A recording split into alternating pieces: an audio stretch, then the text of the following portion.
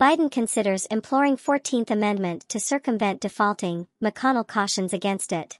President Joe Biden professed he has contemplated invoking the 14th Amendment to labor round the debt ceiling and to prevent a national default deprived of accomplishment from Congress, but conveyed distress about attracting lawsuit that could extend the precarious plan. "I have been considering the 14th Amendment," Biden narrated to journalists on Tuesday after a summit with high-ranking congressional frontrunners from the Republicans and Democrats unsuccessful to generate a development in the debt ceiling argument. Biden added, "The problem is it would have to be litigated. And in the meantime, without an extension, it would still end up in the same place. Why is the 14th Amendment under conversation?"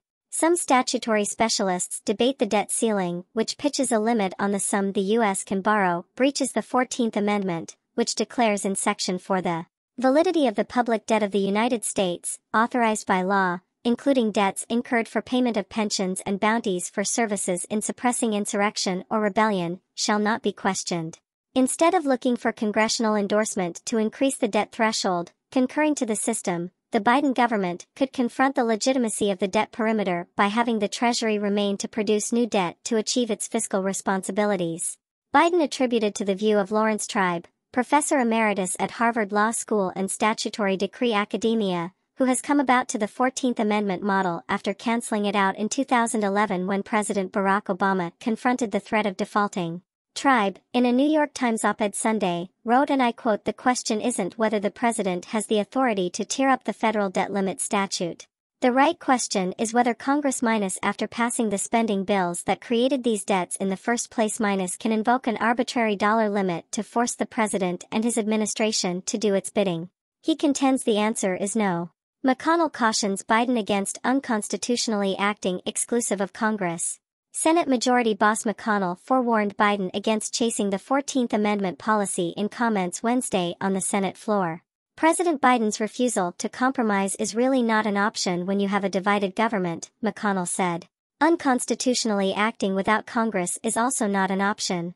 An Oval Office conference amongst Biden, House Speaker Kevin McCarthy, Senate Majority Chuck Schumer, Democratic leader Hakeem Jeffries and McConnell was unsuccessful to repair the disparities in debt ceiling consultations. The U.S. faces an ultimatum on June 1 for a possible default when the Biden administration is projected to run out of cash to defray its commitments. But Republicans stay devoted to expenditure reductions as measure of increasing the debt ceiling, while Biden and Democrats debate the debt ceiling must be extended without circumstances.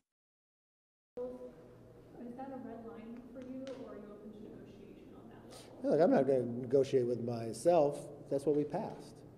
I really don't think it's draconian if we spend the amount of money we spent 5 months ago. And if you put it in a historical perspective. So when presidents propose their budgets, they go out 10 years, right?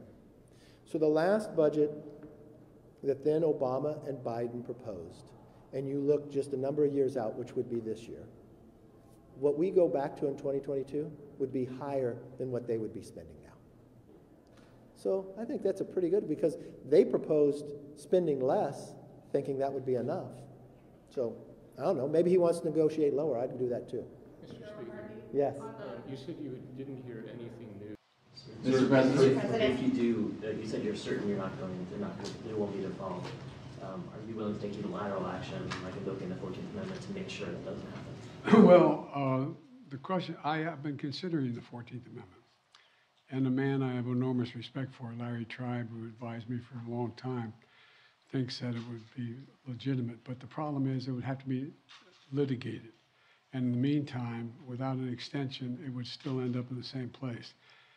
I'll be very blunt with you. When we get by this, I'm thinking about taking a look at months down the road as to see whether what the court would say about whether or not it does work. Yes, sir. Do you have time to get a deal and get it through before the deadline of as early as January 1st that Secretary Yellen has warned about? Oh, I know we have the time. I mean, we could do it easily but do we have the will? And you mentioned the 14th, sir. There's other proposals like prioritization of payments and minting the coin. Can you speak to whether either of those have been studied by your staff? No, I can't, because I don't think anybody studied the minting of the coin issue. But there have been discussions about whether or not the 14th Amendment can be invoked. Is that the most likely unilateral executive path, worst case scenario? I don't think that solves our problem now. I think that only solves your problem if once the court has ruled that it does apply for future endeavors,